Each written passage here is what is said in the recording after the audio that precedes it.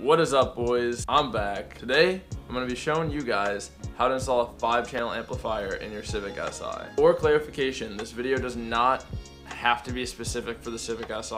I'm just telling you how I did it in my Si. Anyone can use this information on how to install a 5-channel amp. The only reason I'm telling you about the Si, specifically the FG2, the two-door, the Coupe, is when I was doing mine, I had such a hard time figuring out where the factory amplifier was, and it was such a pain in the ass that I want to make your lives a lot easier and hopefully help explain to you guys how I did it in my car, and hopefully you guys can do something similar. Alright, so I want to get right into it. I'm not waiting around. Let's get the whiteboard, and I'm going to show you guys like a diagram of how I did it. So this is the steering wheel, this is the head unit, and this is the battery. This is the stock amplifier. I just have these things as acronyms right now, so like SA, stock amplifier.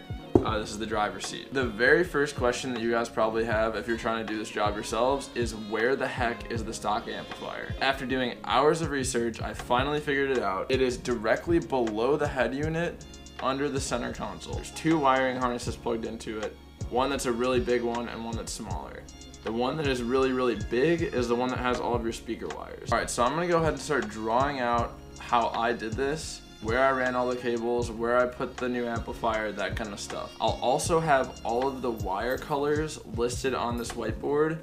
In just a second, you guys can pause the video, write notes. You're gonna need that info because the wiring is one of the hardest parts, just knowing what wires do what.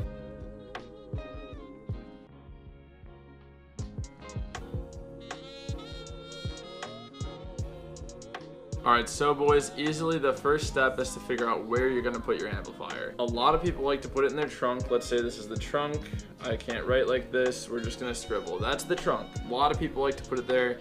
I chose not to. I wanted it in a little bit more of a discreet location, so I chose to put it underneath the seat, the driver's seat. So, amp.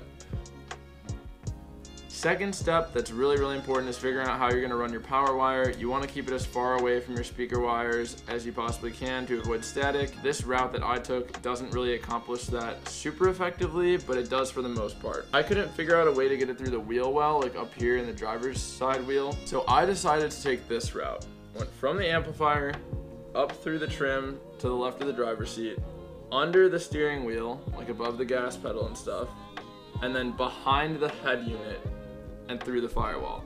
There's already a grommet there. There's already a hole. It's ready to go for you guys. You can just put the wire straight through. From there, I just went into the engine bay, crossed the engine bay on the driver's side, and then up the side of the hood and to the positive terminal. That was like almost the hardest thing for me to do because I didn't know what route to take. I was just trying so many different things.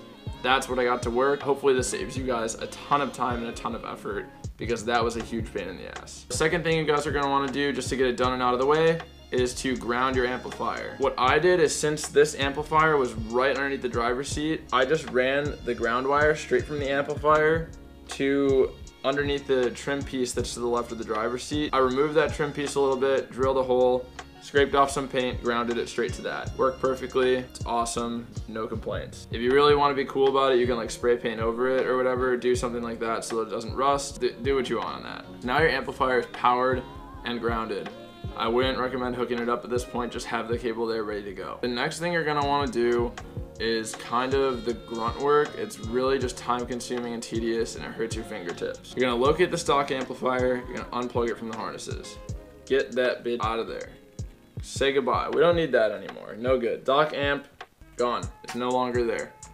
So now we have one harness with a lot of wires and a smaller harness. Forget the smaller harness. Don't even worry about it. The bigger harness has all the speaker connections. I might have already said that. What I should have done, and what I recommend to you guys to do, is to buy an aftermarket wiring harness for this amplifier if you can find it. If I find it after making this video, I will put a link to it in the description to make your guys' lives a lot easier. But what I ended up doing is I ended up cutting every single wire with a pair of wire snips, stripping them all, and soldering them all. Huge L. It was sucked. It was so tedious. But anyway, we're gonna keep going. You're going to solder those wires or connect those wires to some speed wire. If you guys don't know what speed wire is, let me grab some. All right, boys, this is speed wire. It's just like a really big, thick wire.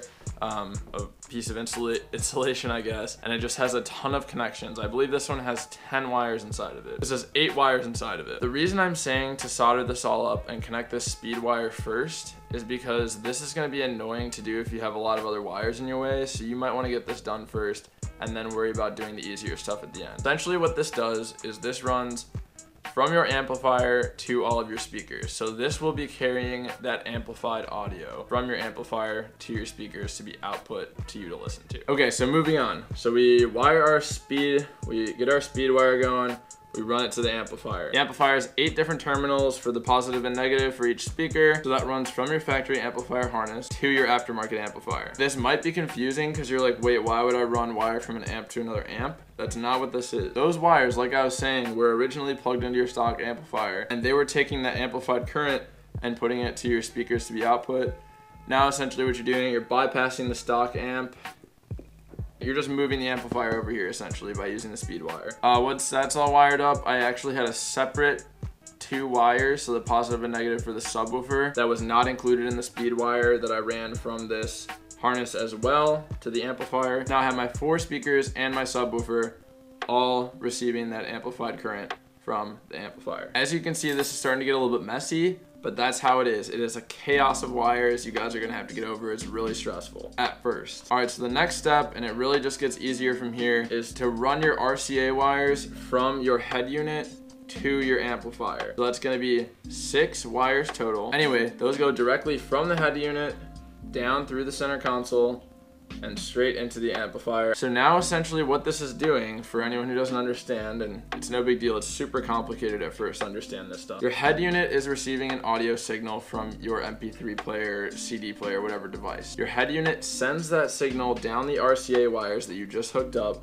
into the amplifier. The amplifier is receiving power from the battery to amplify that audio signal. That audio signal is then being sent out from the amplifier through the speed wire that you just ran to the harness that came from the stock amplifier and then straight to your speaker. That's how this all works. It's that easy. It's head unit to amplifier to speakers. I know there's a ton of information. The only way that I was able to make sense of it was to simplify it like that. Think about it in very small, easy steps. Head unit, amplifier, speakers. How do we get that current from place to place? With the wires we installed. The last step really is just to put everything back together. After you put everything back together, you're gonna have to tune your amplifier, which is really hard to understand at first. If you can figure out how to do it with a multimeter, please do. If you wanna know how to do it with a multimeter, please leave me a comment and I will show you guys how to tune an amplifier using a multimeter. It makes it way easier. And lastly, I'm gonna go outside and show you guys my setup in my car right now. However, it is dark, so I'm gonna have to wait until tomorrow morning. So I'll catch you guys tomorrow morning. I'll start under the hood. So you guys can probably see this extra long red cable. This is the power cable for my amp. It runs all the way through here, down, under, and through the firewall back there.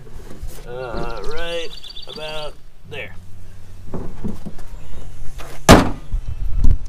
That was pretty much the biggest pain in the ass of this whole job, I think. Then I'm gonna go over inside the cabin. All of the cables coming from the head unit start at the head unit, as you would imagine, and they go down under this whole center console, out this way, and then under the driver's seat. And then if I were to show you like where the stock amp is located, it's like right here. So it's right under, it's like directly below the head unit underneath this like cubby in the center console. It's just a little square gray box. And then lastly, I'll show you guys the amp and everything that's plugged into it. All right, so on this side, these are all of the speaker outputs. These wires are the speed wire that I was talking about. This is taking that amplified audio signal and transporting it from the amp out to all the speakers. These are the subwoofer ones I was talking about. They're separate. Here's the power cable as I was talking about. Here's the ground, and that runs straight here. You can see it better now. And then onto the other side, so you guys can see, they're just all the RCA cables. So these are the subwoofer RCAs on this side, and these are the 4-speaker RCAs. And then I have all of my tuning stuff, which I'm not gonna be going over in this video because it would take me about 35 minutes for this video to end. All right, and then lastly, this is how I routed the cables under my center console. I actually used a file and filed this down a little bit so that it's not like pinching the cables at all. And then they just discreetly run from under the center console under my seat. So like none of the wires are visible really, and that is a fantastic part about installing it under your seat. And then lastly, I just have the sub in the trunk. It's a ported 12. It slaps. All right, boys, so as always, just want to end this video and say thank you very much for watching. If you liked the video, please click that like button, please subscribe. If you didn't like the video, get the heck out of here. As always, I'm Yanni Knowles. You guys are the best, and have a nice day. Give me like a let's go, baby! Let's go, baby! Let's go, baby! Woo!